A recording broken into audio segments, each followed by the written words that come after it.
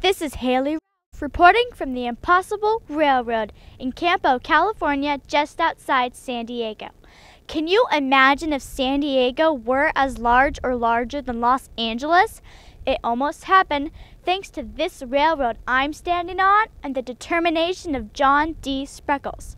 However, nature did not intend for a railroad to be built through the treacherous Carrizo Gorge.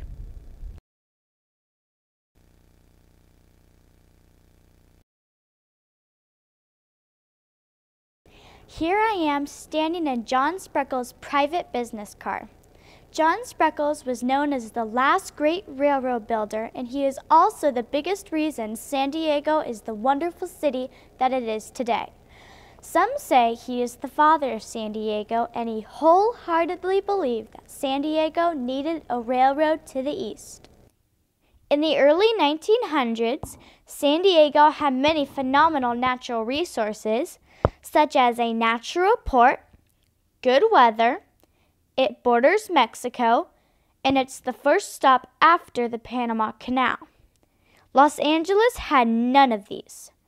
A railroad connecting San Diego to the east became necessary for the military and to expand San Diego. The newspaper headline shocked San Diegans on December 14, 1906. The headlines read, "Railroad from San Diego to Yuma has now been assured." It was to be named San Diego and Arizona Railway. But SD&A Railway was soon nicknamed slow, dirty, and aggravating and was doomed from the start. John Spreckels' railroad was plagued with numerous problems and setbacks like avalanches, thunderstorms, floods, fires, earthquakes, the Mexican Revolution, the influenza epidemic, no money, lawsuits, and 2 world wars. Construction was shut down temporarily during World War I, but Mr. Spreckels went to Washington, D.C. to convince the government that they needed the railroad to get to the military bases and supplies in San Diego. It was the only exception granted, and the railroad construction continued. Carrizo Gorge was an impressive chasm that was the most exhilarating highlight on the trip from Arizona to San Diego. Sadly, it proved too difficult to pull trains through due to its treacherous terrain. Carrizo Gorge was hot, dry, rocky, and steep.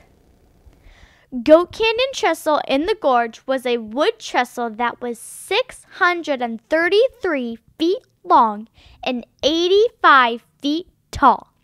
Can you imagine?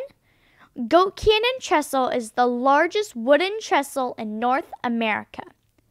The Carrizo Gorge section of the railroad was only 11 miles long, but it took 2 years to build.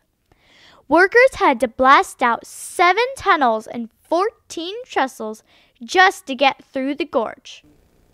The SD&A Railroad was eventually donated to the city of San Diego.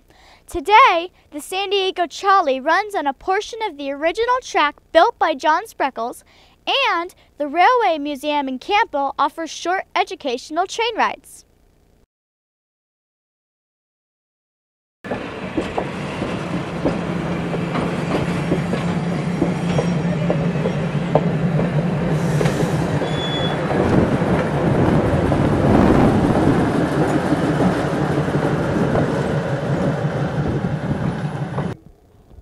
When John Spreckels died in 1926, so did his dream. Since his death, many people have tried to keep the railroad running, but the Carrizo Gorge proves too wild to tame.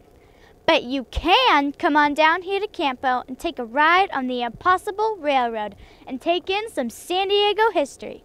This is Haley signing off from Campo, California.